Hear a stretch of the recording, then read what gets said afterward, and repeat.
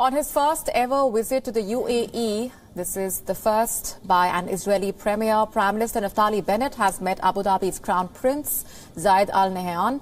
It is the highest level visit by an Israeli Prime Minister to the UAE since the Abraham Accords declaration. This is the first ever public meeting between a top Israeli leader and the Crown Prince of the Gulf nation. According to Israel's ambassador to Abu Dhabi, the issue of Iran was topping the agenda for the talks. This, along with ways to bolster cooperation between the two sides and also work towards the improvement of economic ties. Bennett's office has described the talks as historic. As per the UAE state news agency, Al Nahyan hoped for better ties with Israel and more positive steps in the interest of people of the region. Upon arrival in Abu Dhabi, Prime Minister Bennett was received by the UAE's Foreign Minister, Sheikh Abdullah bin Zayed, and was welcomed with a guard of honor. The Jewish Prime Minister said he appreciated the warm hospitality. The two countries formalized ties last year, and after establishing diplomatic ties, this is the first official visit by a Prime Minister of the Jewish state.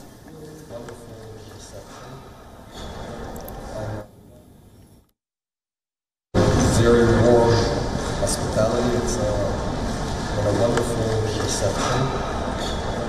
I'm very excited and great to be here on behalf of my people as the first official visit of Israeli leader here.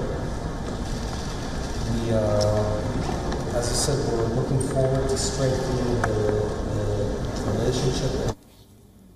While Naftali Bennett is the first Israeli Prime Minister to visit the UAE, Israel's Foreign Minister Yair Lapid made a landmark visit there in June and opened an embassy in Abu Dhabi and a consulate in Dubai. The UAE, meanwhile, opened an embassy in Tel Aviv in July. The Bennett government is also to decide this week on whether to allow a private Israeli Emirati contract to offload Gulf oil in the Red Sea port of Eilat. Since the Abraham Accords were signed, Israel and the UAE have inked a series of deals on economic and trade cooperation. On the other hand, Emiratis remain largely in solidarity with the Palestinians and hostile to Israel. This may lead to the UAE's links with the Jewish state becoming more discreet domestically later. No official announcement regarding Bennett's visit was published across Abu Dhabi. The visit comes amid heightened regional tensions as world powers try and revive a 2015 nuclear deal with Iran. Israel has started setting up defenses with Gulf Arab states that share concern over Iranian activities. Bennett has called for the Vienna talks to be halted. The Israeli premier has accused Tehran of nuclear blackmail, adding that any revenue from sanctions relief will be used to bolster a military arsenal that can harm Israel. Prime Minister Bennett's Abu Dhabi visit follows a trip to Washington by Israeli Defense Minister Benny Gantz. Gantz has repeatedly stressed that military options must be ready if negotiations with Iran collapse. The Israeli Foreign Minister Yair Lapid also visited London and Paris last month, where he called for tighter sanctions against Tehran.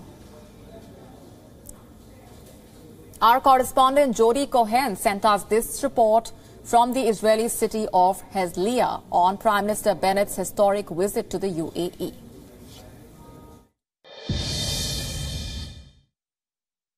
History has been made in Abu Dhabi, and I'm not talking about the Formula One Grand Prix. I'm talking about the first ever visit by an Israeli Prime Minister to the UAE. On the agenda is taking forward the Abraham Accords, the normalization agreements with Israel that the UAE was the first to sign. Regional issues are also being discussed. Following the UAE's visit to Iran last week, it's unclear if they see their role as a regional intermediary or if they're seeking to warm ties with Iran. However, there's been talk of setting up joint defences between Israel and Gulf Arab states to protect against Iran. And it will be interesting to see what statements come out of the bilateral on Monday. This is Jody Cohen for WION World is One. WION now available in your country. Download the app now. Get all the news on the move.